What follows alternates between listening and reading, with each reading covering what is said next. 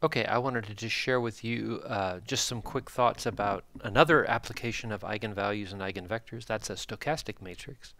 So a stochastic matrix describes a situation where you have different states or conditions the system can be in, and there's a certain probability over some period of time that the system will transition from one state to the other.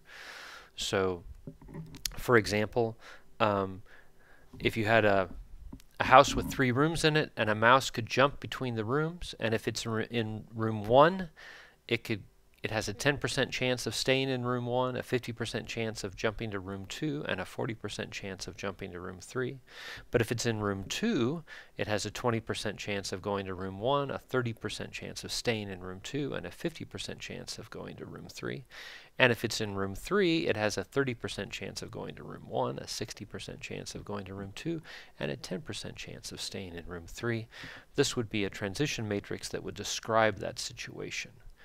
And then the idea is you could start the mouse or start the system out in one of those states. The mouse is in room 1, say, or you could just distribute the probability of being in the different states randomly. So it turns out it doesn't really matter how you start the system, because to calculate the probability distribution after one iteration, you simply dot this matrix. You multiply this matrix by the current probability distribution vector.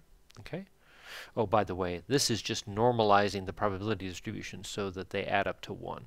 The probability of being in any of the 3 conditions has to add up to 1, and so this just enforces that.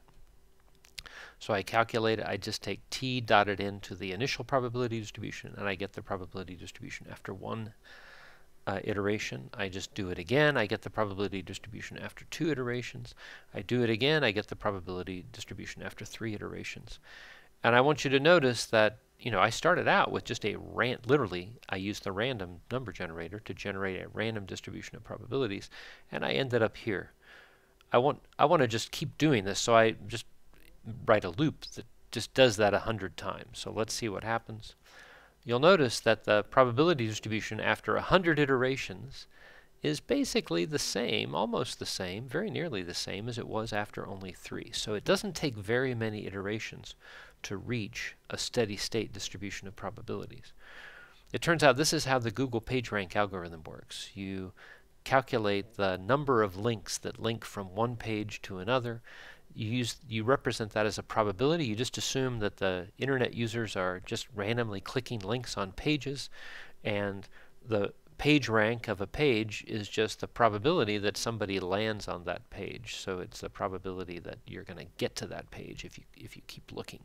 Okay, so it's a measure. So in some sense, a measure of the value of a page is the number of people that link to that page, because that's what determines the likelihood someone's going to end up there by clicking on links randomly. But anyway, you can also just evaluate the eigenvectors and eigenvalues of that transition matrix, and it turns out all stochastic matrices have a maximum eigenvalue of 1. You're guaranteed to have at least one eigenvalue of 1, and all the other eigenvalues are going to be less than 1. So one of them will be 1, and the others will be less than 1. And if you look at the eigenvectors that correspond to here's the eigenvalue of 1. Sure enough, there it is. These guys all have magnitudes less than 1. They turn out to be negative. But look at the value of the eigenvector whose eigenvalue is 1. Well, actually, don't look at it yet, because remember, these guys are normalized so that the sum of the squares is equal to 1. But we need to look at it as a probability distribution, so we've got to add these guys up and divide by that. So if you add these guys up, you get this number. If you divide by that number, you get this number. So this is the actual probability normalized eigenvector. But looky here, that guy and that guy are identical. This guy and this guy are identical, and finally that guy and that guy are identical. So the eigenvector normalized as a probability of whose eigenvalue is 1 of the transition matrix turns out to be exactly the same as the steady state probability distribution that you'd wind up with. And there's a very simple reason why that's true. I want you to think about it, though, before I tell you. and then maybe we'll have another video sometime where we talk about that. Okay, so anyway, if you want to do a stochastic matrix problem, a page rank algorithm problem, or something dealing with probability evolving over time, and use the eigenvector and eigenvalue technique to analyze that, that's also a perfectly good project for Project 10.